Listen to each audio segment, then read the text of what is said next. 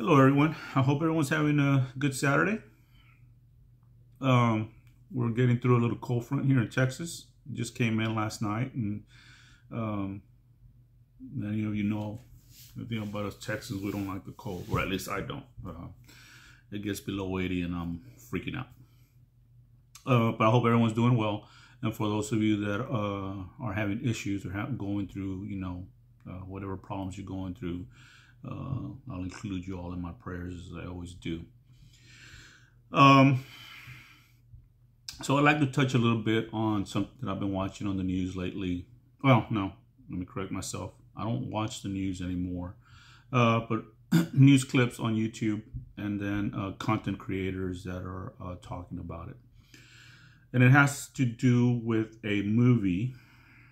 If I'm not mistaken, it's Hebrew to Negro, Wake Up, Black America.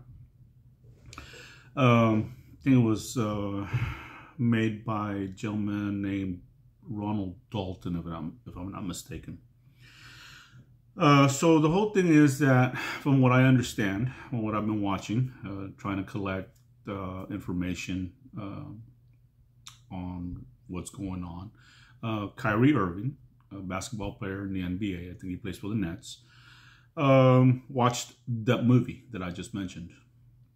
I'm not sure if it's based on the same, on a book by the same name or not, but I know that there's a book about it as well. At least I'm not going to say I know. I understand that there's a book about it as well. But my whole thing is this. We are, and I say we because I don't want to separate myself from, everyone. Even though I don't believe to be in the collective the way a lot of people want us to be. We're so ready to cater to the few that we don't take into account when people want to say something or they want to express themselves. And this is what I'm trying to get at. So Kyrie Irving, from what I understand, saw a movie. He liked it. It gave him some kind of, information, inspiration, whatever it may have been. And he tweeted out, "Hey guys, watch this movie. It's pretty good," right? And a lot of times I think that's how we get information about movies. I'll watch a movie that hasn't been watched too much by someone, or I discover this movie and then I'm like, "Hey, this is a pretty good movie, watch it," right? And I'll pass it on to a buddy of mine, that information, just the name of the title of the movie. Of course, Kyrie Irving has a big following on Twitter, and he put out the name of this movie, and I guess for him it was a good movie. And so from what I understand now is he's just catching hell because it's anti-Semitic, it's anti-this, it's anti-this, it's racist, all sorts of stuff. And I'm like, wait a minute. All he did was say, "I like this movie, go and watch it," right? I don't understand why people are all up in arms about him just saying that he liked the movie, and maybe others would like it also, and maybe it's informative, or whatever it may be.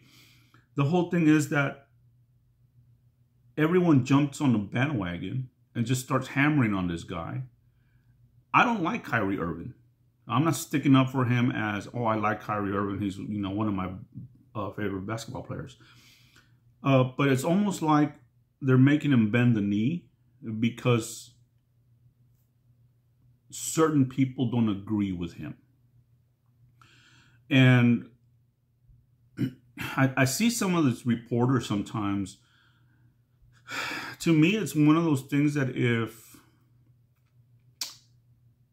I own a company, like a news company, I make my people go out and jump on the bandwagon with everyone else. So I don't know if ABC says something, CBS, NBC, Fox, CNN, you know, all these, you know, jump on the same thing. And they just, you know, do no investigation, no nothing. That's just the whole thing. They do nothing. They just, it's pretty much an echo chamber. One says it and then everyone else says it, and they kind of repeat the same thing, and they don't do any work. And that's really upsetting, because it used to be that news was exactly that, news. Now it's opinion. Everyone has an opinion.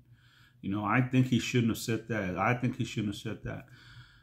We let other people say some of the craziest,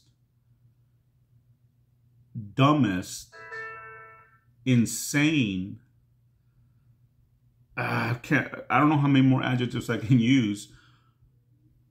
We let them say just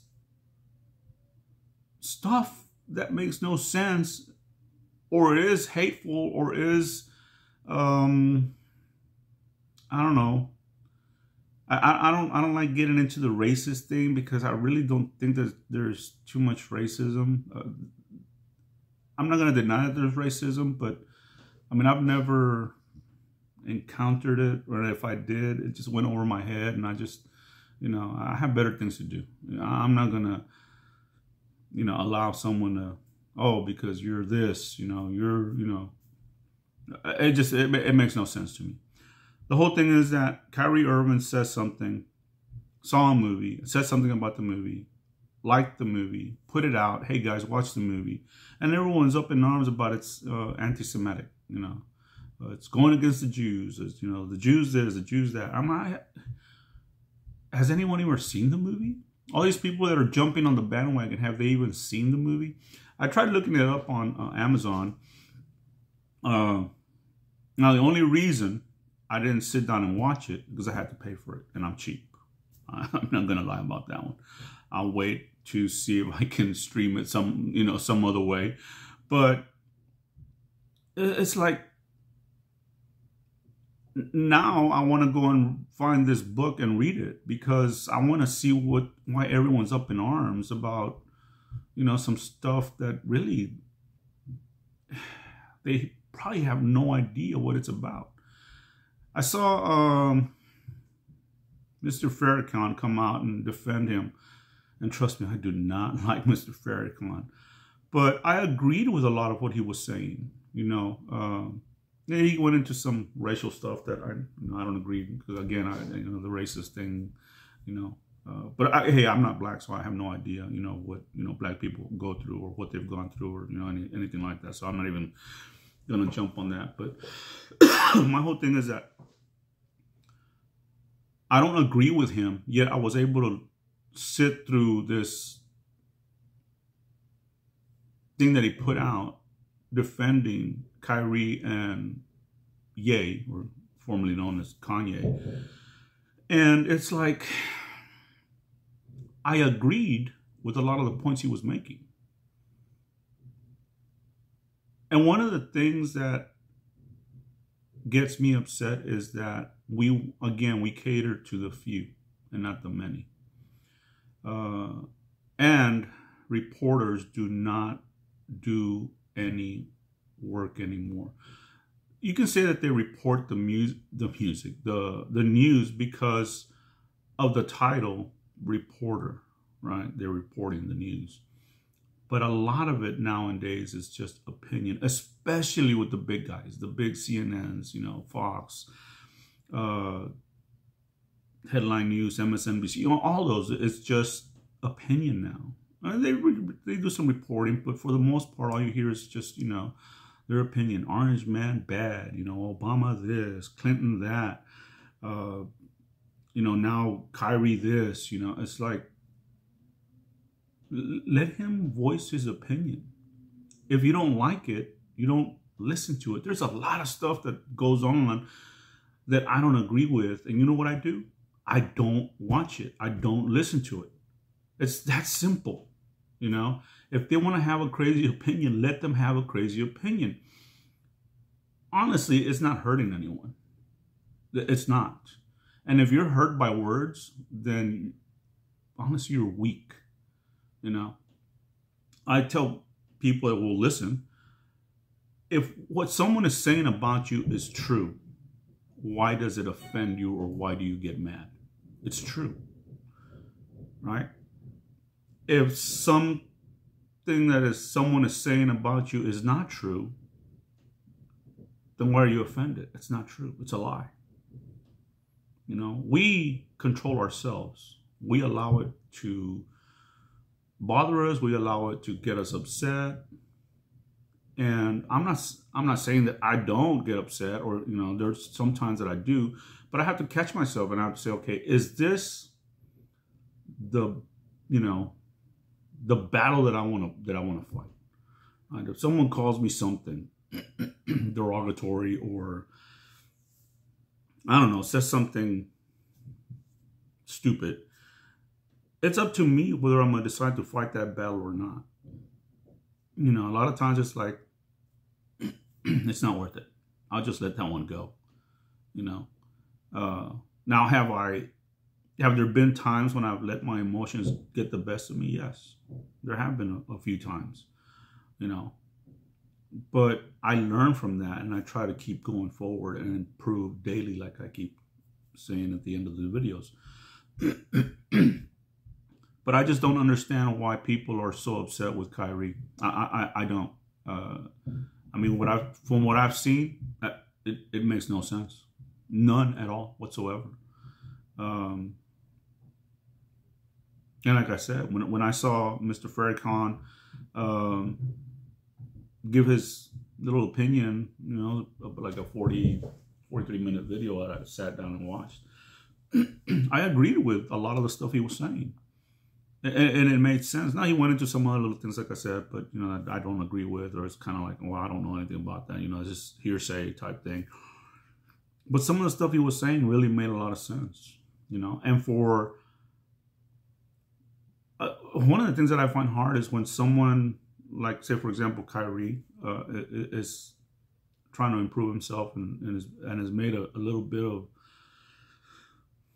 you know, money for himself, that people try to drag him down. And I don't understand that. I don't understand the thinking behind dragging someone else down instead of trying to get information from a person. Now, obviously, I can't compare, you know, like Kyrie, me.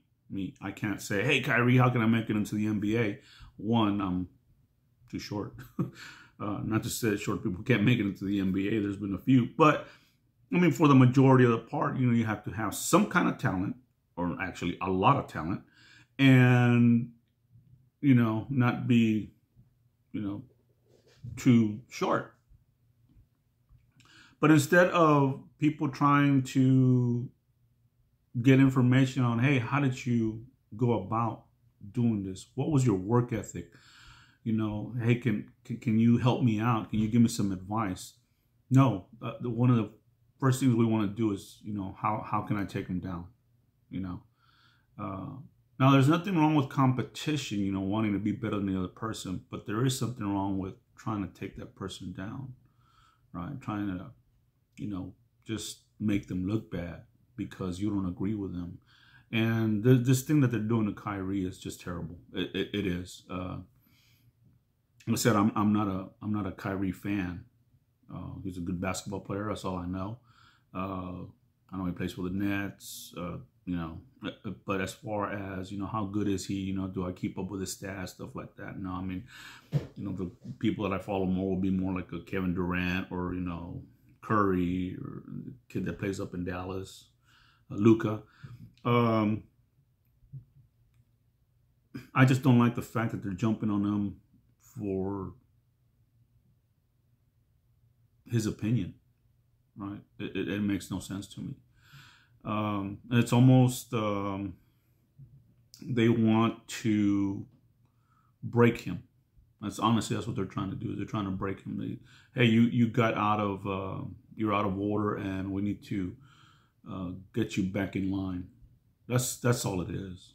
That's how it comes across to me. You know, you got to get back in line. You got to do as you're told, type thing. and it's terrible. It's just a terrible thing. I hope that he comes out okay out of this. But him getting canceled. And the other thing I hate about it is, Nike and Adidas and all these guys jumping on the bandwagon also. The guy sold shoes for you, right? People wanted to buy that shoe.